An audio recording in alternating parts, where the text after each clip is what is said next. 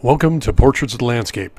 My name is Timm Chapman. In this episode, I will introduce you to my midlife crisis lens, the uber rare Nikon Reflex Nikkor 1000mm F6.3. Developed for the 1964 Olympics in Tokyo, the lens was the fastest 1000mm super telephoto lens that was commercially available at the time. According to the 1965 price list, you could take one home for a cool $1,750, just a few hundred less than a new Triumph Spitfire, but infinitely less sex appeal. Two versions were developed, one for the Nikon rangefinder cameras, of which about 48 were built, and this one designed with an iconic Nikon F SLR mount, which about 60 total were produced, most being snapped up by the government for military use. The lens system comes inside a custom metal case designed to snugly hold the lens and its accessories without moving.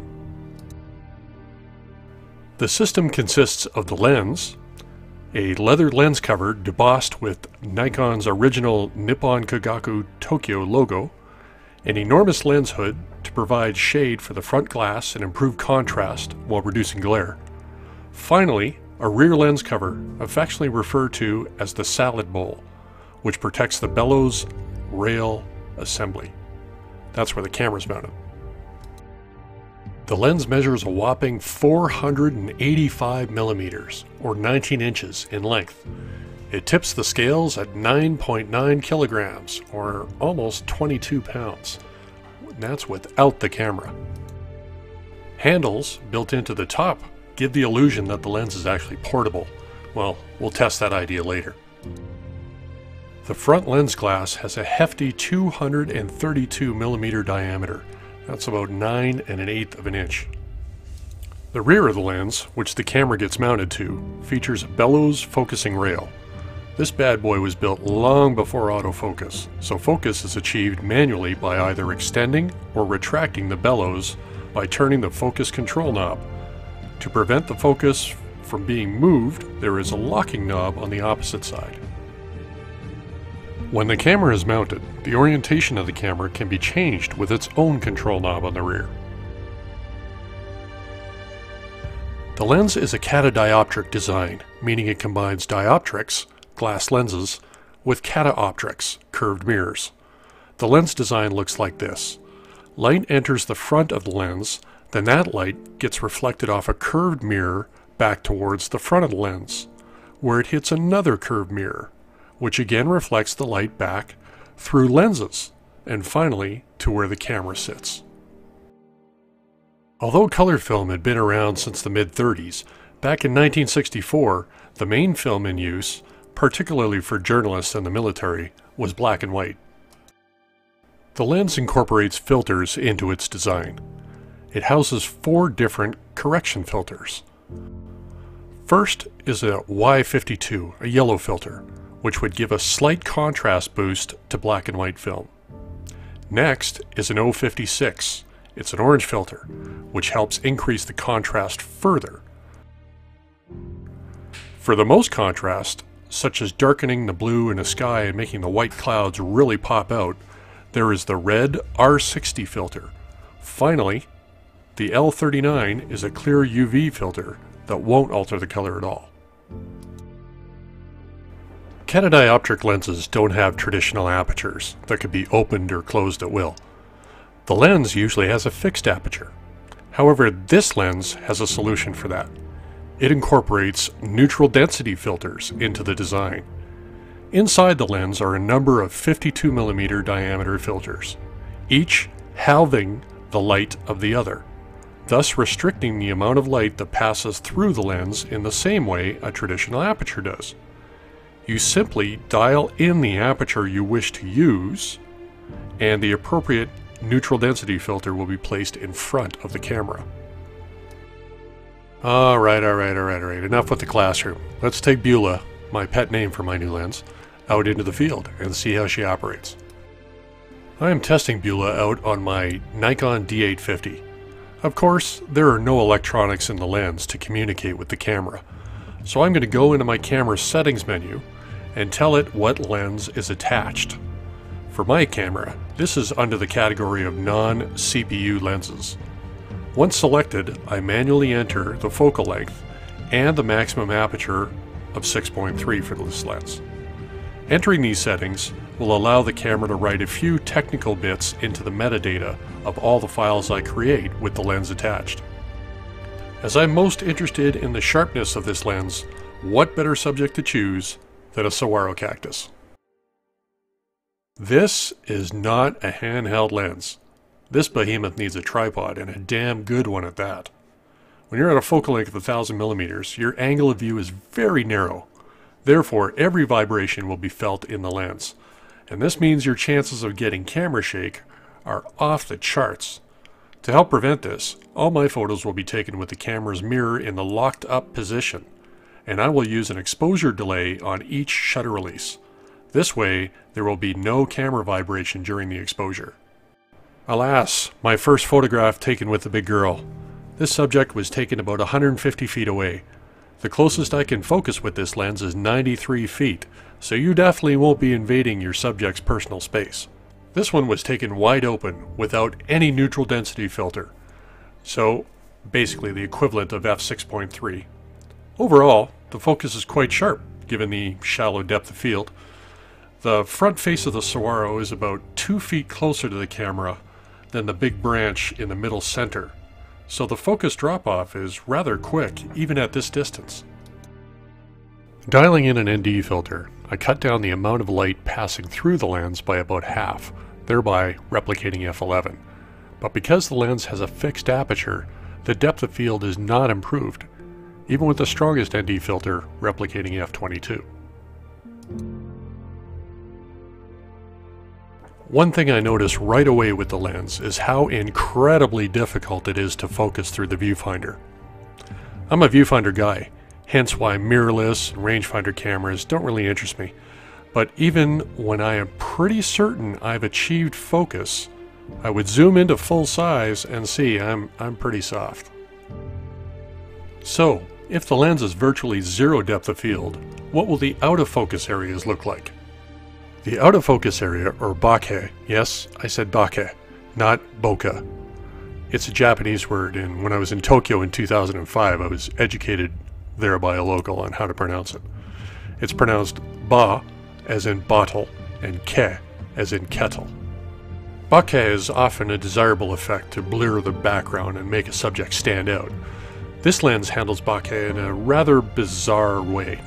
The first peculiarity is what is often referred to as donut bokeh.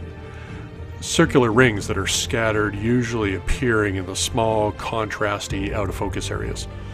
The donuts mimic the donut look of the front glass of the catadioptric lens.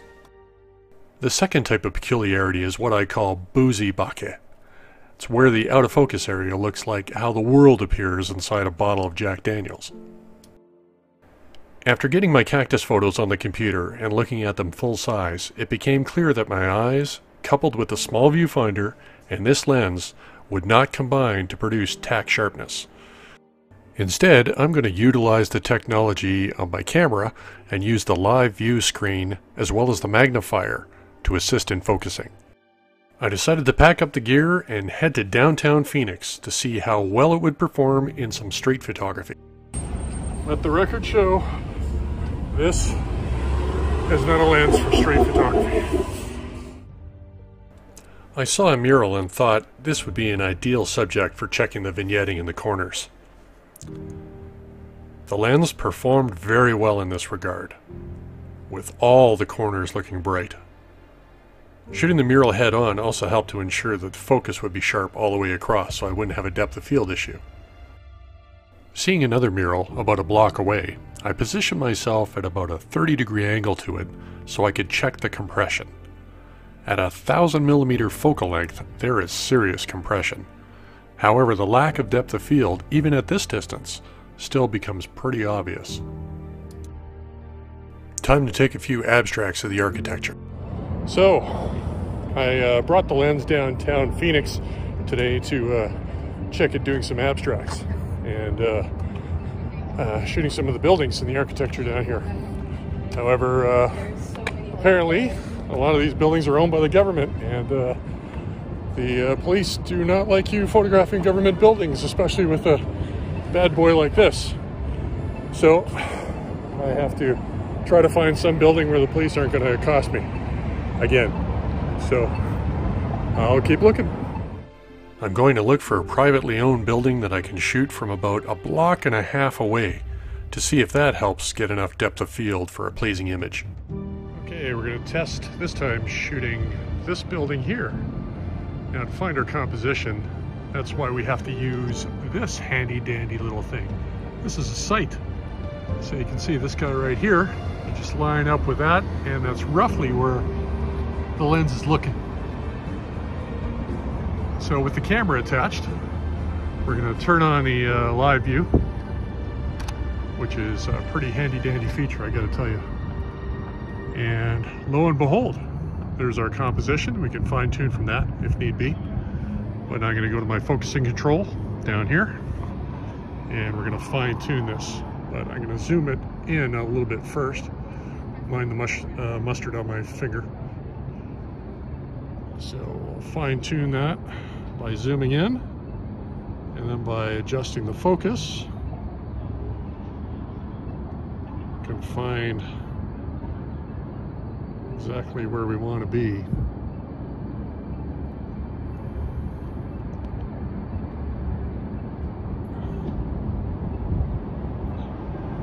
Very fine tuning for it, that's for sure. We zoom out, and then we should be in focus.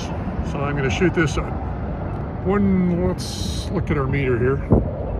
Yeah, I want to shoot it just slightly overexposed. That way I can make the whites white. And we'll shoot it at ISO 1000, F6.3, but with the aperture actually set to 22 with the neutral density filter dialed in to 22. And we'll make the shot. And it's on a delayed release, so the mirror goes up first and then it releases afterwards. And we got a pretty nice shot out of that. So I managed to finally find a working distance where the lens can operate well enough for me to achieve focus throughout the frame.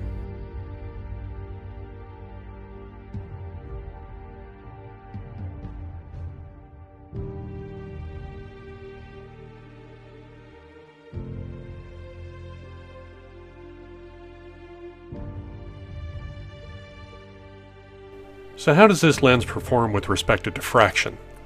I thought I would test this by shooting a relatively flat composition set up about a block and a quarter away. This fire escape was a good example.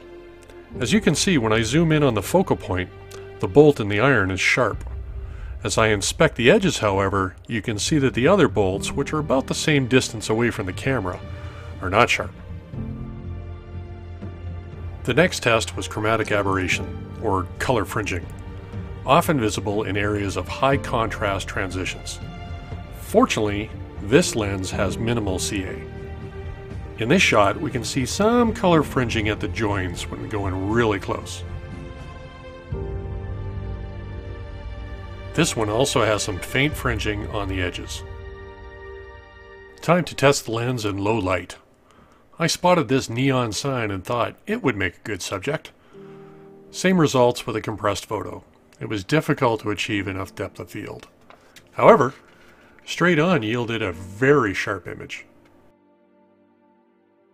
Of course, when you have a lens the size of this behemoth, you have to try shooting for the moon, so to speak. First thought is it's quite an impressive sight to see the moon rendered so large in the frame, with no added teleconverters or cropping. Again, however, as I found during this test, focus is virtually impossible with my naked eye in the viewfinder, so this result was soft. When the moon is full next, I will retry focusing with live view on the camera screen. Zooming in to assess the image quality, I was surprised to learn that the moon is not a perfect circle.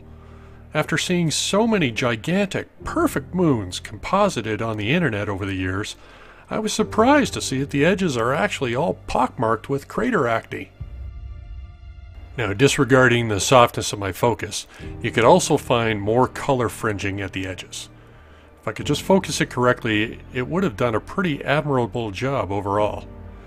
Man, I can appreciate the great difficulty focusing would have been for users back in the mid-60s. In conclusion, it's actually quite an amazing achievement for 1964. It's definitely sharper than I am, unless, of course, I use modern technology to help me out. It's really bright, losing very little light for its focal length, and no vignetting, and very, very little chromatic aberration. On the con side, you do need a small truck to carry it. The focusing is, of course, a challenge if you try to do it on your own, just through the viewfinder. It has zero depth of field, and the diffraction is not great. Finally, the bokeh makes me actually feel like I'm loaded. And on that note, I'd say it's time for a drink. If you enjoyed this look into the modern use of an uber rare vintage piece of glass, then give me a thumbs up below. Feel free to leave a comment and hit the subscribe button for notifications about my other videos. Thanks for watching.